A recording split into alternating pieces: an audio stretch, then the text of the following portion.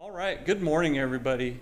It's good to see you all, and I really appreciate the church giving me this opportunity to share a little bit of the missionary experience that I got to had a privilege of being on this May and June, and so we're going to share a little bit of that with you today.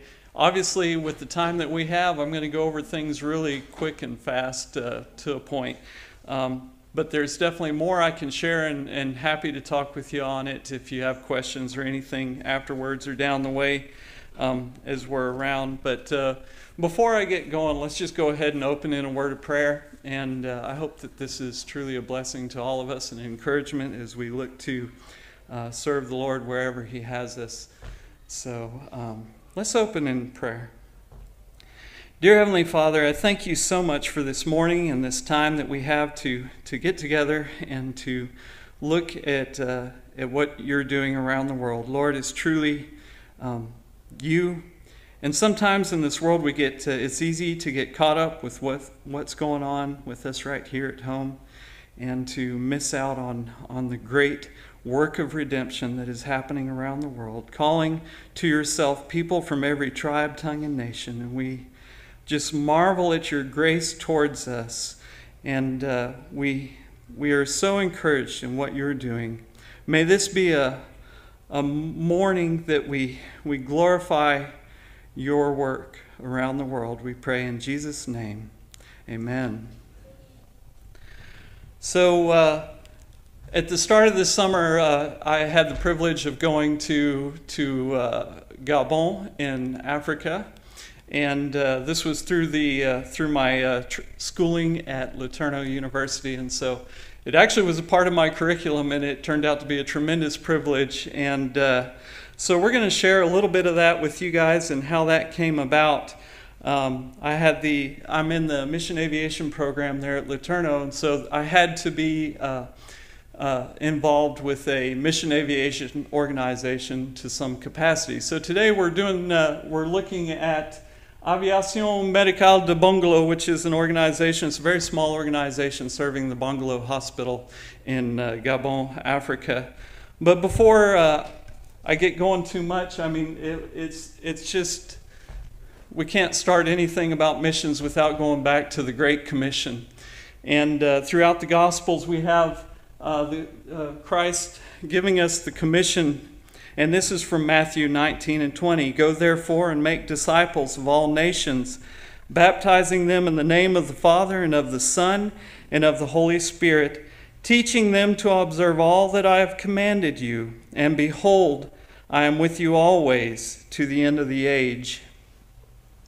So as we look at the Great Commission that Christ gave us, one thing that always stands out to me, Jesus' final words to his disciples was to go and make disciples. And this is not a command that is just meant for certain believers. It's not just meant for our pastors or for our teachers or for certain people within, but it really is to the entire church that we go and make disciples wherever God puts us. Often, I grew up, my parents were missionaries overseas. I grew up overseas, and so this was always at the forefront of my life. But for many of us, we'll never leave our home, but the call is not any less or for us at home, but that Christ has put the call on us that wherever we're at, we are to be making disciples, to be sharing within the sphere of influence that He has given us. And so really just an important thing to go back to, and especially in this day and age, we come out of a time when there's been, following lockdowns and all of that. I think we need a renewed appreciation for this call of Christ on our lives and for obedience to that. I wrote down that the Great Commission is a natural act of obedience to Christ's command and the working of the Holy Spirit in our lives. It is not solely for evangelical missionaries, but to all of us who are disciples of Jesus. And I truly believe that. And it begins within those spheres of influence that God has given us. Sarah and I believe it begins in our home. It begins with our children. And from there, it moves out to those other realms of influence that Christ gives us, that we make disciples by sharing the gospel and influencing people for the gospel of Jesus. While most of us will not serve in traditional missionary roles, the Great Commission is still a command to all of us. So, that being said, I got to try and get this to move here. That being said, I don't want to spend too much time on my personal story, but it kind of lays the background to why we're at and why I ended up out in Gabon this summer. But over the last few years, I recently retired from the Air Force. Most of you know that. And over the last few years, as we just started looking at where the Lord would have us be involved, I personally, as I was studying through the Bible and reading through Matthew, this continually came up for me. There's so much to share that I'm kind of skipping over things, but some areas of influence that really meant a lot to me is as you go through the Sermon on the Mount, verses like Jesus saying, where your treasure is, there will your heart be also. And we live in a society where so much we can get distracted by so many other things, and the importance of focusing on Christ and walking with Him can become so distracted and pulled away from what we should really be about. And I found myself having to examine my own personal life. What am I treasuring? What is truly valuable? And am I truly going in the direction that the Lord would have me to go? And so looking at that, another account that a lot of folks maybe even miss in a call to missions, but was the account of the rich young ruler in Matthew chapter 19. And as you go through that, Jesus called him, said, come follow me. And it's kind of a sad story because it tells us of a young man who turns away because he had many possessions. And so that really impacted me. It was something I looked at, and all of a sudden I was like, am I doing the same thing in my own life? Am I ignoring the call of obedience to Christ because of other things that have a greater influence on me? And so this is a quick run through, but these are things that even as we approach our lives and our walk with Christ, we need to reflect in obedience to our Lord on these things. Are we truly following what He would have for us, or are there other things that are distracting us from going where He wants us to go? In all of this I'm running through a 2-year period in a matter of minutes, because that's not really what this whole lesson is about today. But it culminated, I had the privilege of watching the movie, The Ends of the Earth movie that recently came out. It's a documentary that the Mission Aviation Fellowship put out. And basically it follows the storyline of this tribal work in Papua, where the folks came to know the Lord, and they immediately were impacted with the need to take the gospel across the valley to their neighbors. They could see their neighbors on the other side of the valley, but they couldn't get there because of the jungle and all that. And so the story follows that, but just their desire that having received the gospel and having come to know Christ, their desire was to share Christ with others. And that really had a massive impact on my own life. Sarah and I had actually been pursuing missions as soon as I retired, but for some reason doors had closed, and then COVID hit and everything shut down. And I was sitting there, and I really believe there was this moment. It just felt like the Lord was saying, now is the time to go, Chad.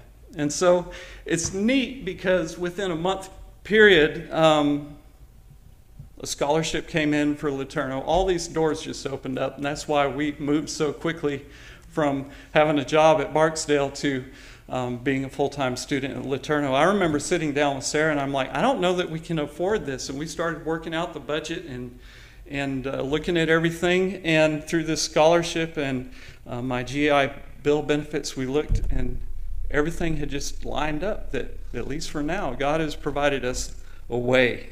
because that's how God works. So, needless to say, on May 20th, I found myself sitting on an Air France flight headed to Gabon.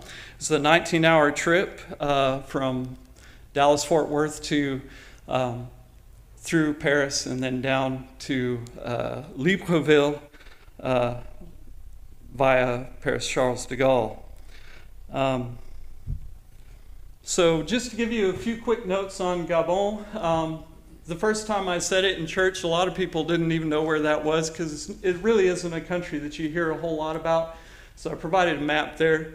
It is located in Central Africa, right there on the Atlantic coast. The equator runs directly through just kind of north of the center of the country. So very tropical climate. I mentioned that I grew up in Africa. I grew up in West Africa. If you go up to the west coast, the furthest west point is Senegal. That's where I grew up, and then down around a little bit on the southern part of that hump that comes out is Côte d'Ivoire. Needless to say, Gabon is a lot different from those parts of Africa that I'd grown up in, so it was really interesting for me. The tongue spoken, or the trade language in Gabon is French, and so I had that familiar background because I grew up in French-speaking West Africa. But a few stats: is close to the size of Colorado. It's not a massive country. It has a population of about 2 million, and of that population, about 700,000 of them live in actual Libreville. So as you get out into the rest of the country, it's very sparse. It was a French colony until 1960, and then and it maintains close ties to France, and has French as its trade language. To the north, you have Equatorial Guinea and Cameroon, and then to the south, you have the Republic of the Congo, which is the small Congo. And then further south of that is what they refer as the big Congo, the DRC, the Democratic Republic of the Congo. But that gives you a little geography of where it's located and where I went. My specific trip was more to the south of the country. We were literally only a few, maybe 15 miles from the Congo border. So that's where I ended up. And just to give you a little idea of where it was, I did some screenshots on my phone one morning because Africa has changed a lot from when I was a kid. You couldn't do this, but now even way out in the middle of the jungle, you can still get some cell phone service and Wi-Fi, which is quite funny from the days when I grew up. When you were out there, you were out there. So that gives you an idea of where it was. The bungalow hospital sits right on, next to the Loetzi River, and that's where I spent my time. I arrived in Libreville on Saturday, May 21st. I departed for Lubamba, which is the nearest town to the bungalow hospital, on that Sunday, actually, the next day. And we took a 10-hour drive down by road because the airplane was broke, and it was good. I got an experience of some of the worst roads I've ever experienced, and I thought I had already experienced some pretty bad roads. So it was really good. We ended up down there right next to the Loetzi River. Just to give you an idea of the topography, when I say it's jungle, that is it. It is jungle, jungle, jungle. And lumber is one of the main industries there. But Gabon has a very strong program to also maintain, so they limit over forestation or deforestation. They see it as a vital part of their economy, and so they have restrictions on how much jungle can be chopped down. But as you can see from that photo alone, is just how dense it is. Really was interesting. That river there on the other side, that is the river that the original missionaries that went to Bungalow way back in the day, before there was even a thought of a hospital, that's the river that they took to get down there. And as you can see, it would be quite It seems like it would be quite a long journey. There's rapids along the way and different things that that would be obstacles to their transportation. This is the Bungalow Hospital. It is not anything fancy by American standards, but this hospital has such a high standard in Gabon that there are people who travel there from all over Africa to get service there. And one of the things I've kind of been going through, I need to get myself caught up with notes, but the Bungalow Hospital is associated with the Christian Missionary Alliance. It has been there since 1977. It started out way back originally. There was just a small nursing dispensary there that was associated with the original missionary work that was done there and reaching the people in that region of Africa. And in 1977, they could see there was a need for a hospital, and so they stepped out and built a hospital, or started working on a hospital, and it's grown over the years. They have an eye clinic along with a whole source of things that they're able to do there now, where back in the day it started out, I think it was just one doctor and one nurse. And so it's become quite a facility. The mission of the Bungalow Hospital is to see God glorified as people are healed, saved, equipped, and sent. It began as a nursing dispensary over 70 years ago, and today serves over 40,000 patients a year. One thing that is really neat that's happening at this hospital, they are part of the PACS program, which is the Pan-African Academy of Christian Surgeons. So what's happening here is they are training up Christian doctors and nurses to be surgeons and nurses across the continent of Africa.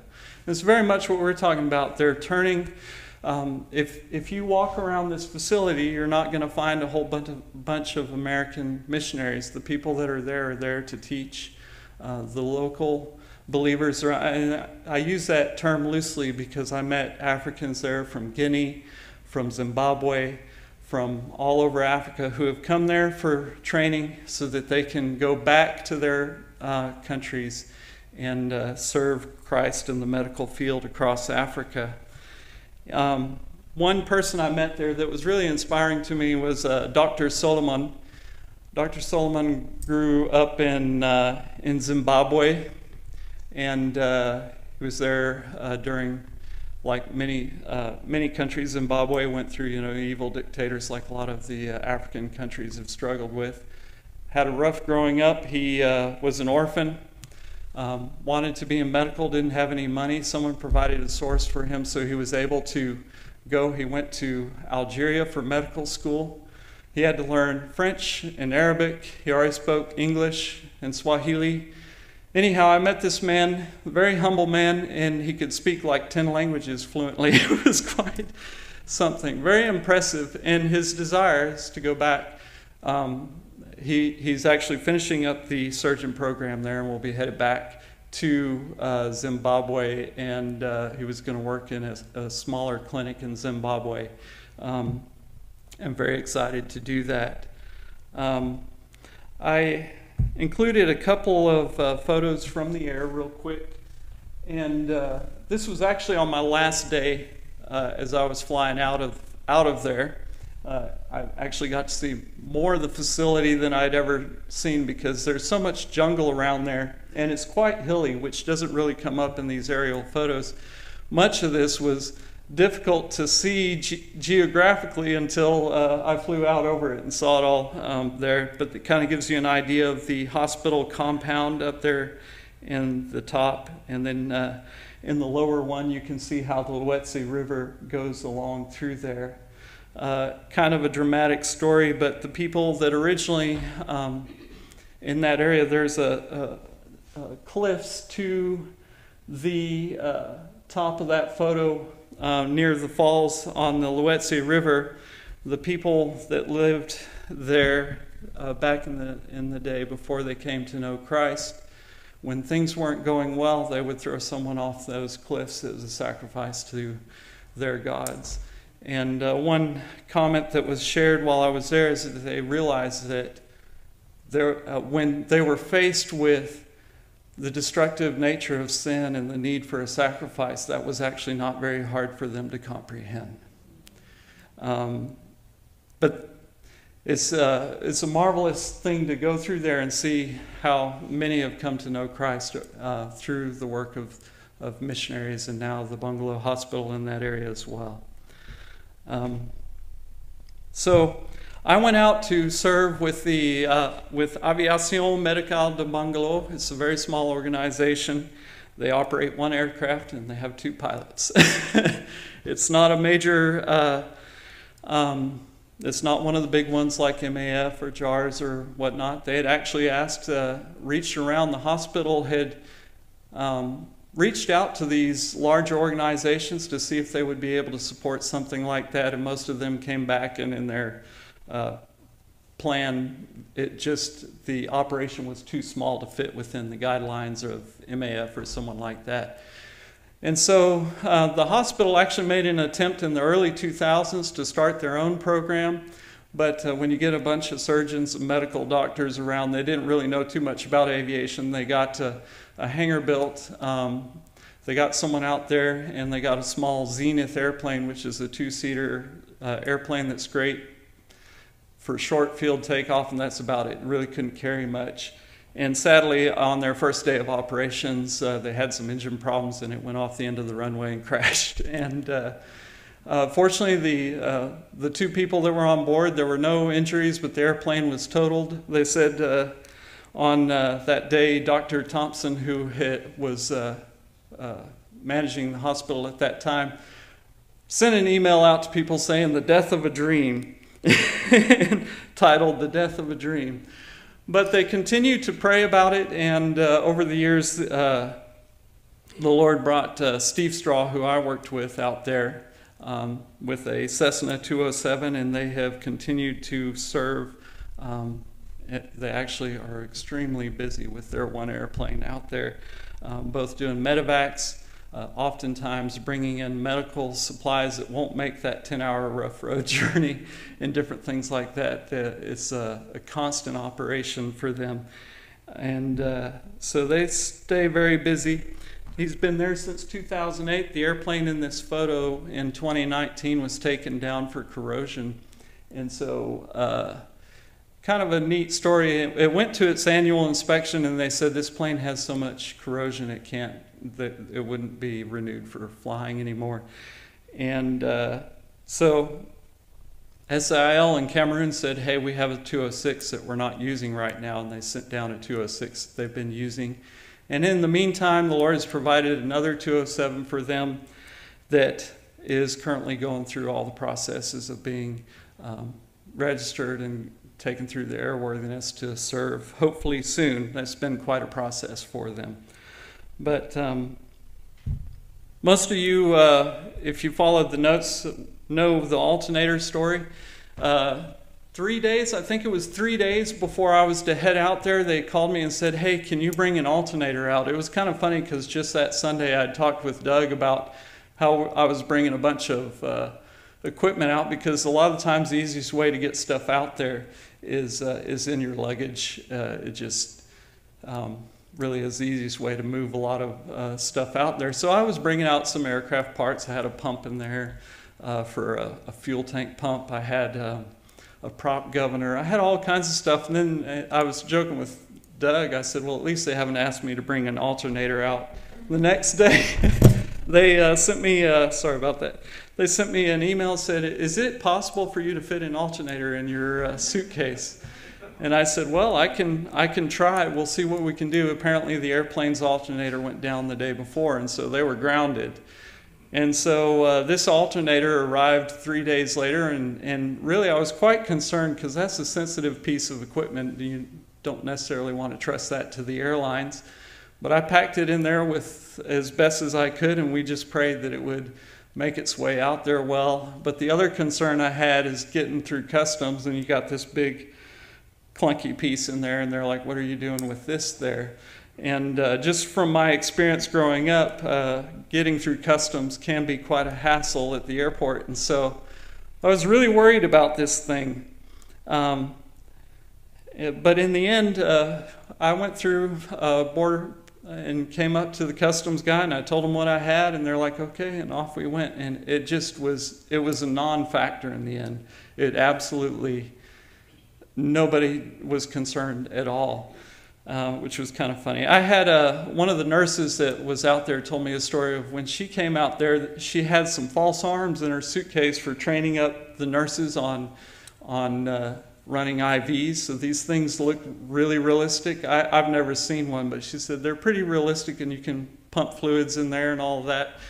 And she's like, oh man. They stopped her, and she's like, they asked her what was in her suitcase, and she told them she had 2 arms, and it turned into this long thing. They opened up her bag, and here's these 2 arms that look very realistic, and they're like, oh, and but eventually the whole story got out, and they were able to get it. But in the end, our alternator was on the airplane a few days later, no issues at all. So really appreciative of everyone that prayed for that, and it was just neat how the Lord worked that out. I wanted to pause for a quick second because of, not really so much because I'm a Laterno student, but to tell you of this community's impact to Gabon. And if you look in this picture, you'll see a power station there on the Luetzi River. And I learned this story while I was there.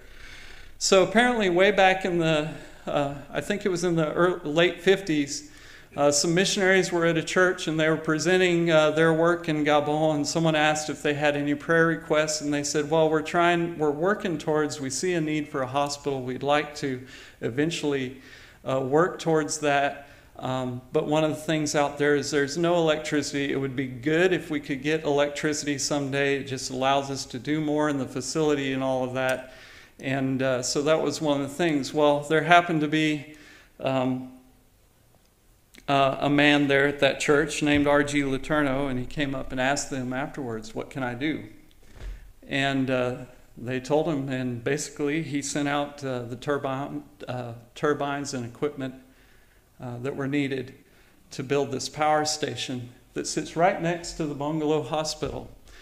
And today, that power station, the mission turned it over to the Gabonese government. They said, we don't need to manage this thing. If you want it, you run it. And I think there's some agreement where they, basically the hospital gets to run on it for free because it's their equipment. But essentially it's been updated since then, but this power station provides electricity not only to the hospital, but to that entire region of Gabon. And it shows how one person can impact the world without ever stepping in country sometimes. And so just the mark of obedience, it was kind of a neat story to learn about that there. As far as my trip, I'm going to go over a few of the things that I did while I was out there. I did an annual inspection. Airplanes have to be inspected once a year for work like this. And that's, you basically take the airplane down, you open everything up, and you inspect everything to make sure that it's working good. Anything that's not within specs needs to be replaced. It's just a way of keeping aviation safe. So this inspection was due on the aircraft when I arrived. And so we started in on Monday. We told you I went down on Sunday. Monday morning we were out at the hangar and we started opening up the airplane. So the annual inspection was one of the things that we did while we were out there. But my work turned out to be really varied, which was great. I got to see a whole lot of different things. We did repairs on oxygen machines in the hospital, which I had never done in my life. Fortunately, there was someone there to give me good instructions on how to do that. And I also was able to help them with some of their pilot training while I was out there, basically as a backup pilot to them while they did IFR procedures and stuff. And then, which is instrument flight rules. And then also while we're out there, we're preparing for the arrival of this Cessna 207, which has a turbo engine. So we're going through the manuals for a turbo engine on a Cessna 207 and writing operating procedures for that aircraft out there and how they would need to operate it safely and effectively in that environment. And then spent a lot of time launching and recovering flights.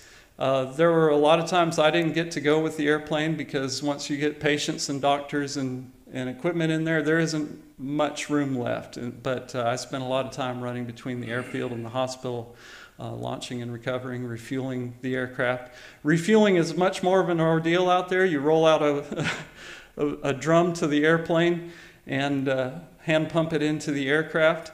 It was a good workout.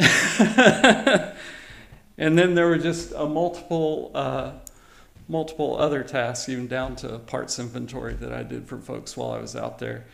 I came out there and I said, whatever you need me to do, I don't care. Just set me to work. It doesn't have to be anything, whatever you need done, just let me be a blessing. And they set me to work on all kinds of stuff. I think they started seeing, where's this guy's breaking point? Let's see. Parts inventory is a really mundane and difficult task, but it needs to be done, and so we did it, and I was fine with that. This is the annual inspection on the 206 that we did. That's one of the few pictures of me at work. If I'd taken Sarah out, we'd have a lot more pictures, but I went out there by myself, and I'm not very good at taking pictures, so I apologize for that. If you see all those fuel barrels in the back, those are the fuel barrels that we would be rolling out to the aircraft. We actually rolled those out and into a different facility. By the end of that day, I think I'd lost 10 pounds in water weight alone. But we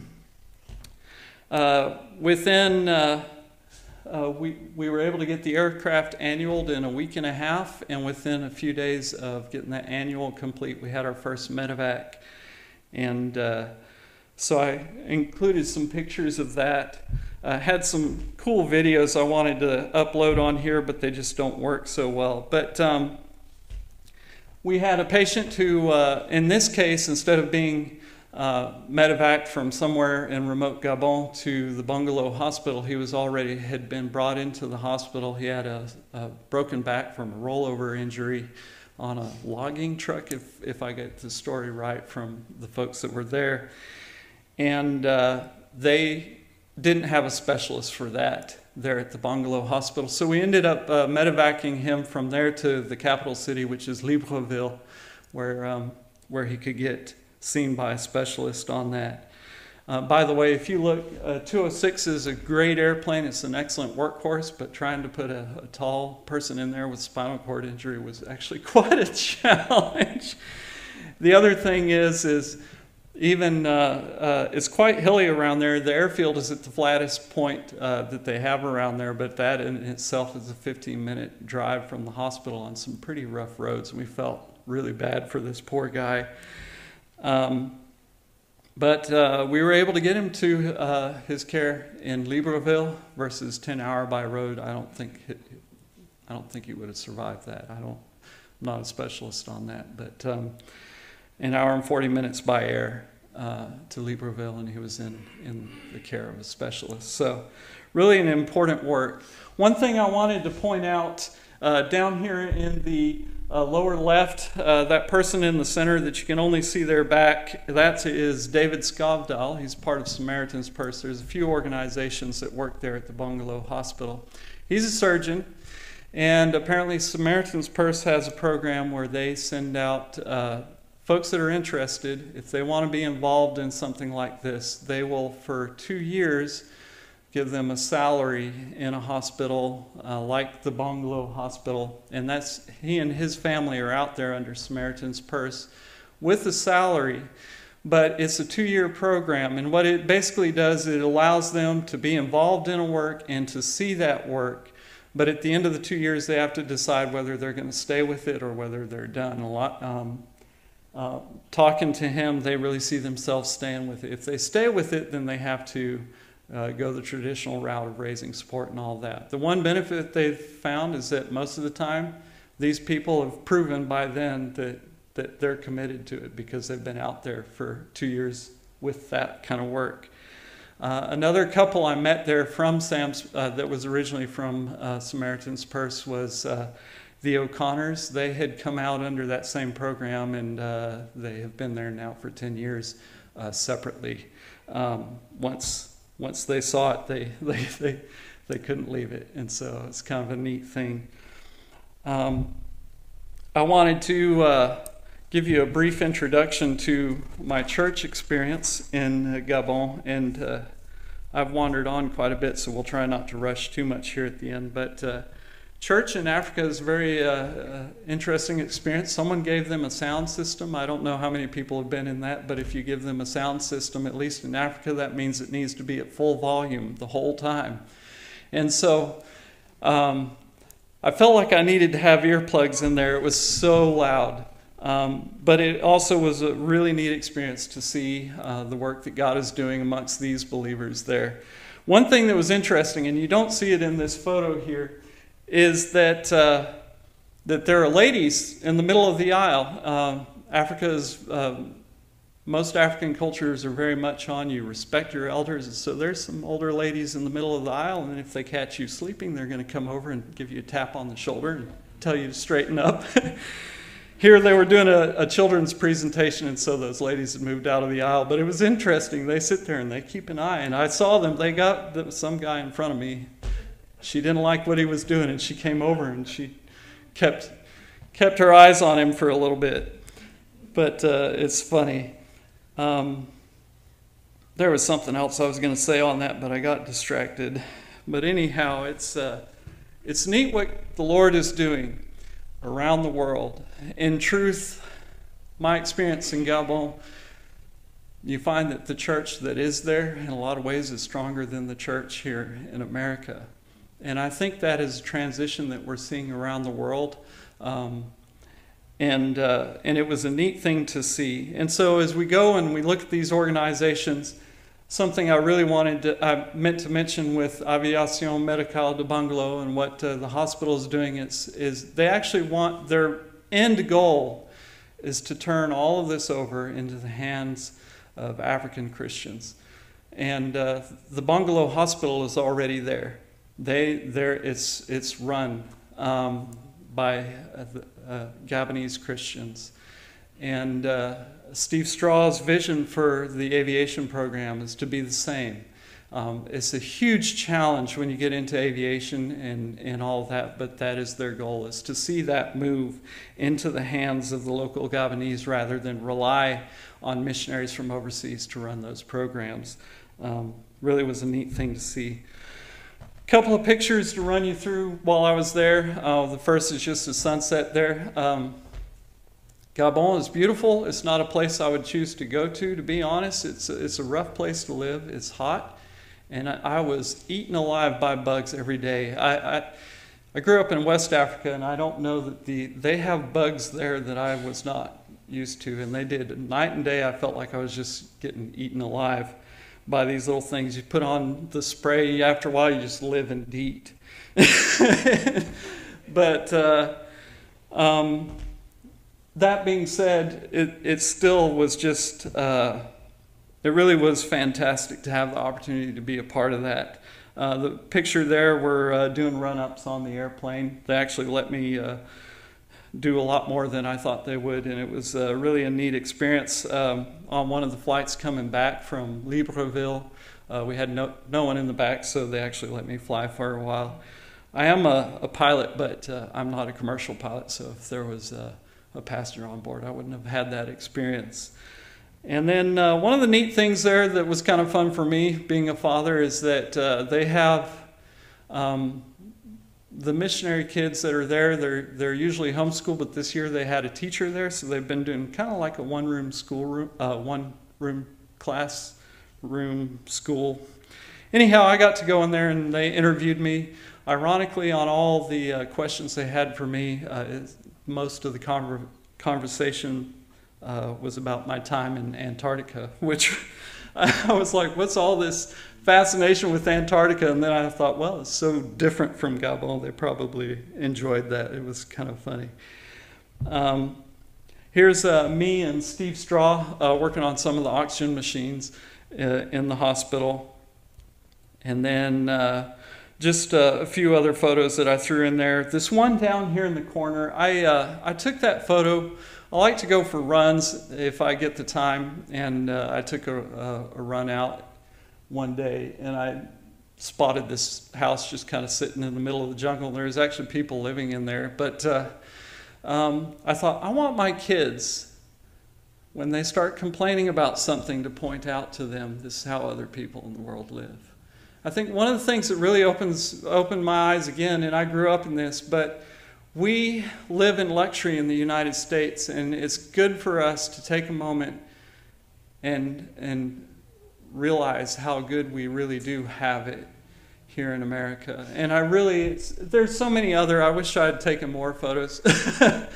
But the way people live around the world and in different parts of the world in really great poverty. And so I took that picture just kind of to show my kids, hey, if you ever complain about the house, this is what other people live in. So, but I'm going to roll this up because we're running out of time. But my last day, I was supposed to depart La Bamba for Libreville on a Saturday before my departing flight out of Libreville the next Sunday night. So Saturday I would be flying up there. Well, that morning we got a medevac flight, and I was supposed to be on this airplane. I took this photo because I was like, there goes my airplane. We'll see how this works out. I was supposed to be going up to Libreville on this flight, and we had a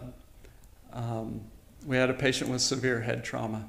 And so I said, well, count me off the airplane. We had another doctor who had come out from Ohio for a week to do some teaching out there. And he was on Air France flight out of Libreville that night, so he had to be on there.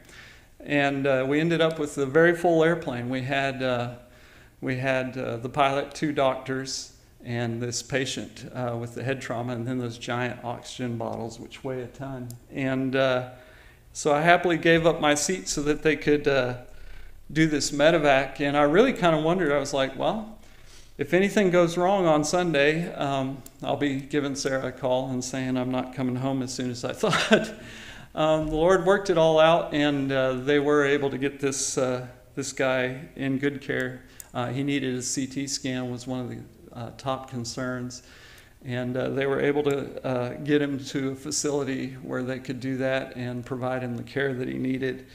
And then the next day I flew out of La Bamba, got to Libreville, and 2 hours later boarded Air France, and off we went. So it was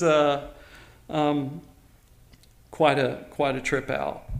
I took this. This is the 777 that took me out of Gabon.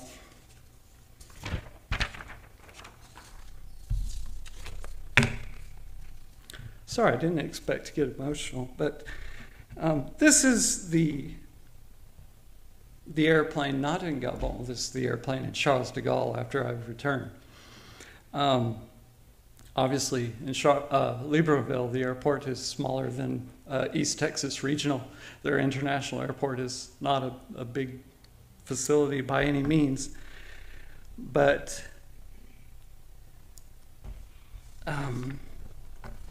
I didn't expect this. So I have a picture, and you can see we've arrived in Paris. We arrived in Paris. It was an overnight flight. We arrived in Paris at 5:55 in the morning. There's a lot of reflections in there, and that's why I titled it Reflections, because it really is something to go from the jungle of Gabon, and within a matter of hours, you're sitting back in our civilization. It makes us greatly appreciative for what we have, but also to be renewed in our love and compassion for the people of the world who do not live the way that we live, and who most definitely need the gospel of Jesus. And so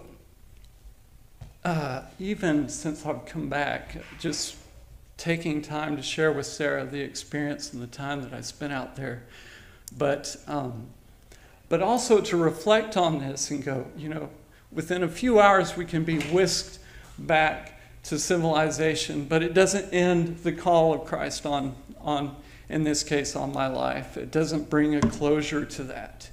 And for me, it is most definitely a desire to be involved with taking the gospel and serving the church wherever the Lord would have that be.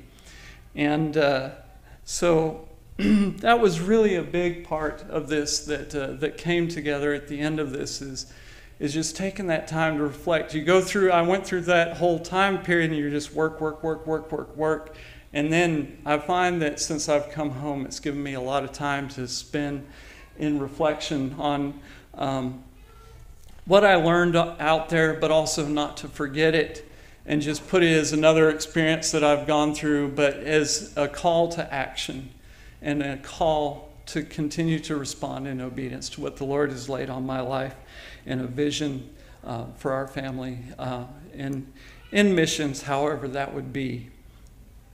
I had more to share on that, but I will close this out here really quick with a couple of things. I like this quote from A.W. Tozer. He says, "The world lives in such a time of crisis. Christians alone are in a position to rescue the perishing. We dare not settle down to try to live as if things were normal."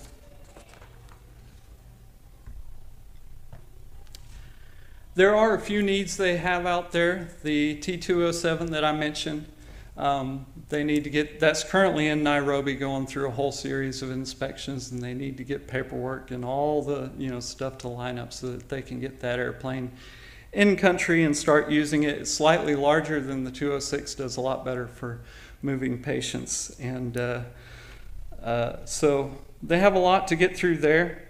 Like any organization these days, they have some needs at the hospital. They need their current nurse that's heading up, training up nurses there. She is nearing retirement. She's going to be leaving in a year, so they need someone with a master's degree who'd be willing to go out there and continue the nurses training program. And they also have that same requirement for someone in pediatrics. And then as far as the Aviación Médicale de Mongolo, you might have seen it in a couple of pictures, but they have a wood hanger, which doesn't work so well in the jungle over time. Wood boars get inside and eat it up, so they're looking to actually someday hopefully be able to replace that.